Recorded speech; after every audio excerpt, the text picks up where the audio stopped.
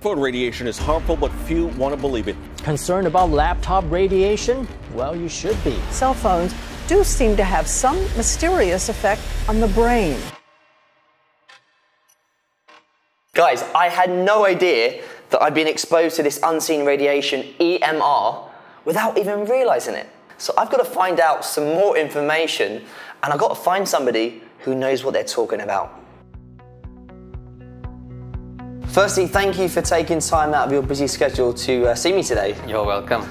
I'm actually here to ask you some questions about EMR. Sure, let me share with you some information. So when we look into electromagnetic radiation, we need to understand there's so many components to it. The first thing we need to see is, of course, the ionizing radiation, which we refer to like nuclear exposure, space exposure, where these kind of ionizing radiation can be dangerous. Even also the usage of like X-ray. And then there's another component which is less harmful, but we cannot rule it out, which is non-ionizing radiation. These come from our phones, laptops, our microwave, and even our Wi-Fi. But you must know something, that there's something called as rouleau formation, where red blood cells start to stack on each other.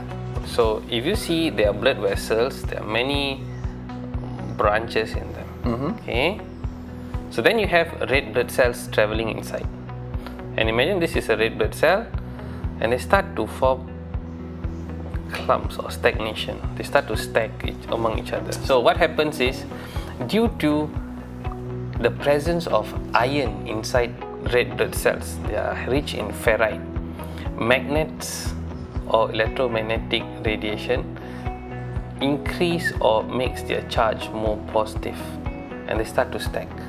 And when they start to stack, this disrupts their interchange between delivering oxygen into the cells and then taking up carbon dioxide into the red blood cells. There's many studies and journals that are citing that an excessive exposure towards EMR can lead to cancer provocation in the body, whether it's benign or malignant. Possibilities are there. After hearing about all these health problems, I'm a bit concerned about myself, and I'm curious to know what my red blood cells could actually look like. Yeah, we have a simple prick test, and we can actually analyze the red blood cells. Okay, let's do that. Let's go. Being always on the phone and my laptop for work and learning about the health effects of EMR is beginning to worry me. So let's find out what my results of my blood test are, as suggested by Dr. Roland.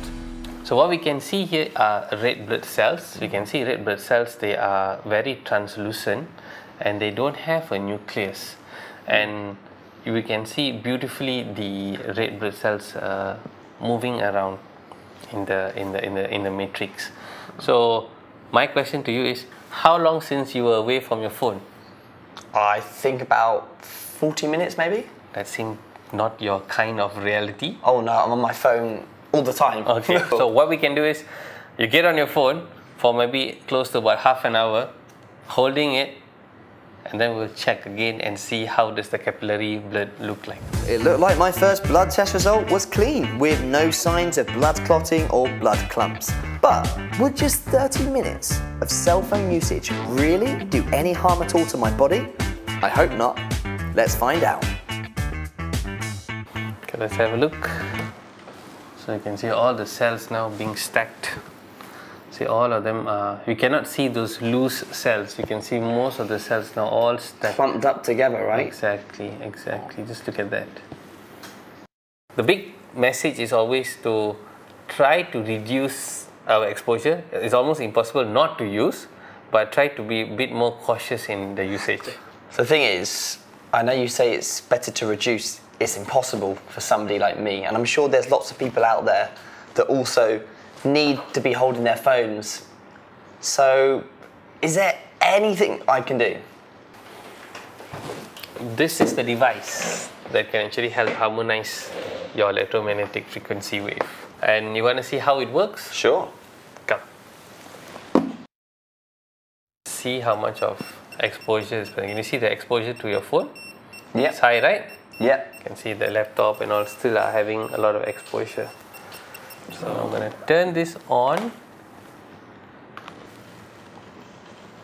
Wow. No exposure. It's 0. Yeah, exactly. With the environment harmonizer turned on beside me, Dr. Roland and I proceeded to do a third blood test to see just how well this technology supposedly suppresses EMR. Okay, so this looks completely different to the last test, doesn't it? Yep. Clearly looks different, lesser rule of formation.